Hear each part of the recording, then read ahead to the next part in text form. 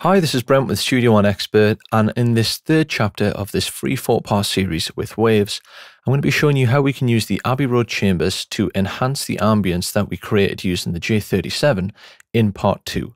So if you want to go back and check out part 2, I'd recommend that you do, and then this video will make a little bit more context. So something that a lot of us are often conflicted with is whether we should use ambience, reverb, etc., delay.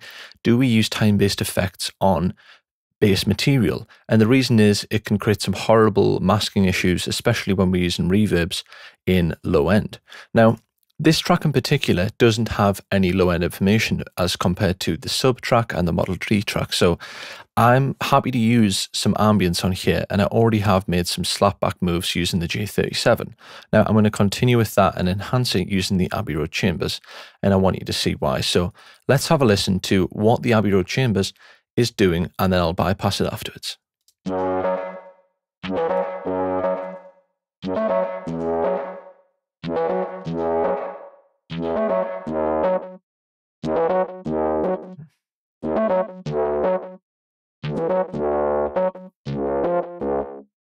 So it really is making a big difference to the sound of this bass. And as you can hear, there isn't really much low mids, even low end. So it's not causing any issues when it comes to that sort of masking and EQ problem that we get with bass. So let's have a look at why I've chosen the stone over the mirror and the chamber. So if we go between the three, I'll tell you why.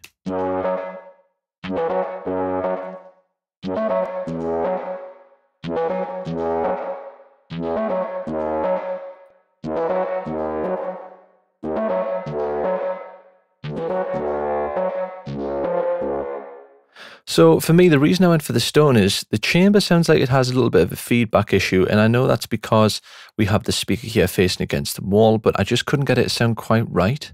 And then with the mirror, I liked the sound, but I felt like the tail was a little bit too long. So I went for the stone because it had a very similar sound to the mirror, but it just deadened the sound a little bit, so it wasn't swarming and sort of just drowning in reverb. So I went for the stone, I backed off the reverb, and then I've backed off the dry wet blend a half.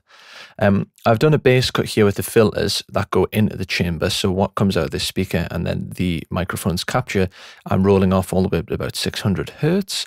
And then I've also put some of this steed in as well, driving it just like we did with the J37, and I'm cutting bass up to 100 hertz on that, and I'm leaving the top end filter because we want more of the information from high mids and above.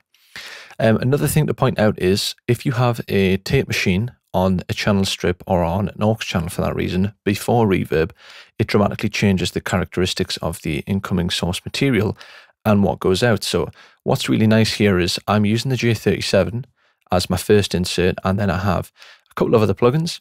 And then lastly, we'll have the Abbey Road chambers. Now, the Abbey Road chambers is being fed a already distorted signal using the J37 because I've saturated it, I've given it some slapback, and that really does change it as well. So the two plugins together, they create a really, really nice characteristic and analog sound. So let's have a listen to the Modo bass now in context with a whole track, and then I'll turn off the Abbey Road chambers so you can hear the difference.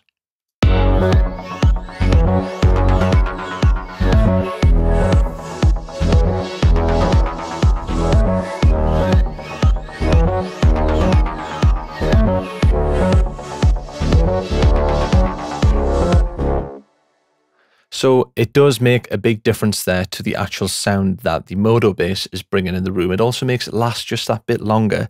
And remember, the Modo bass, the P bass, is the one that we want to be most present in the mix, not the sub, not the Model D. We want the P bass to be there, the most present element of the bass mix. So I hope that you found this useful, and I hope that you end up using some ambience on your bass tracks if it fits the mix. So I'll see you in part 4 when we look at the final element of this mix.